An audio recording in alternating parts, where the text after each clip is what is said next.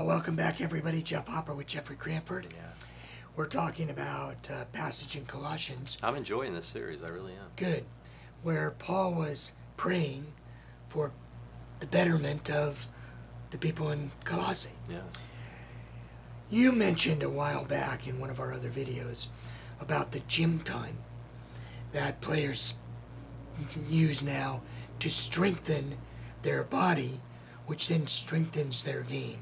Right. How does gym time strengthen my game? What's that connection? Well, first of all, there's been a real evolution in this. I mean, you go all the way back to Gary Player. He's kind of been the consistent Right. voice in this. He does hundreds of setups every day for, unbelievable. In fact, if you have him at a dinner party or something, he'll get down, start doing push-ups for you right there at the dinner party.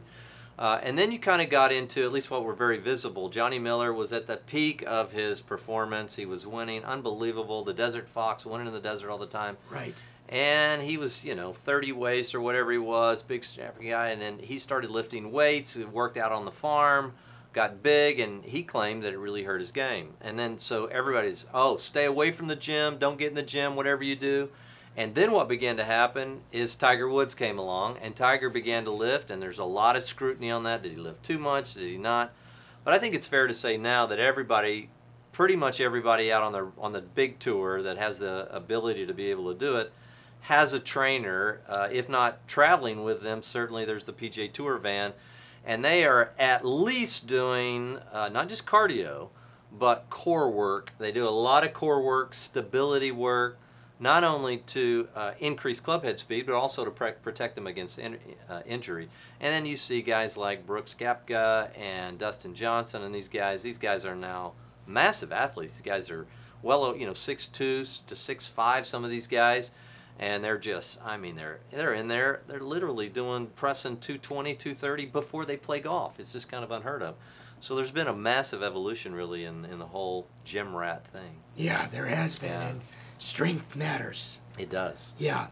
Not bulk, necessarily, but strength. Right. The right kind of strength. And there may be some argument for bulk now looking at Brooks Koepka after Sure. winning 3 majors in the last, 7 or 8 tournaments. So. Yeah, well, absolutely. When Paul was praying, the next thing that he prayed was that they would be strengthened with all power. Power, yeah. Yeah, according to God's glorious might, for the attaining of steadfastness and patience. That is, power gives you something. Right. Right. How does the power of God make me more steadfast and patient? Well, again, we alluded to this in the series already, but I think of John 15. Jesus is very clear. I'm the vine, you're the branch. Apart from me, you can't do anything. Right. So because he gives this metaphor, there's a drawing from the root. There's a drawing from, that's that sap that runs through a tree. It's the nutrients that run through the branch, through the vine and into the branch.